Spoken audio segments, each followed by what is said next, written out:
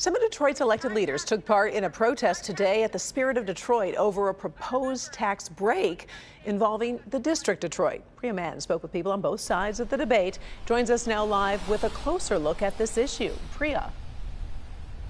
And Karen, there's really two narratives here. The mayor's office say these new incentives do not come from tax revenues, and the developers actually have to build buildings before they see a dime. But critics, including the Democratic Socialists of America, who gathered today in protest, say these proposed plans do nothing to serve everyday Detroiters.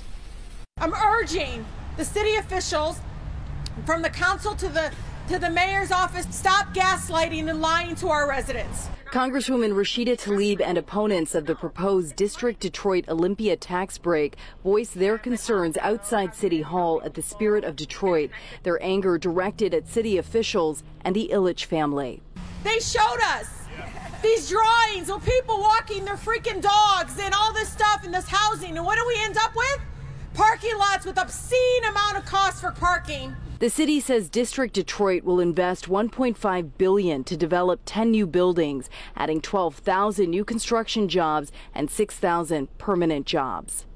People are going to have a chance to vote on it very shortly. Everybody's entitled to express their opinion. They promised that they were going to fundamentally change how downtown works, and we can look around and see that hasn't happened. I wouldn't say not much has happened. You go see the new Little Caesars headquarters that's built there, the Mike Illich School of Business that's built there, the new apartment building that's built there. But the magnitude of what we need to do, Detroit hasn't seen in 100 years. All the renderings they showed our community, we have not seen that actually fruition other than the stadium.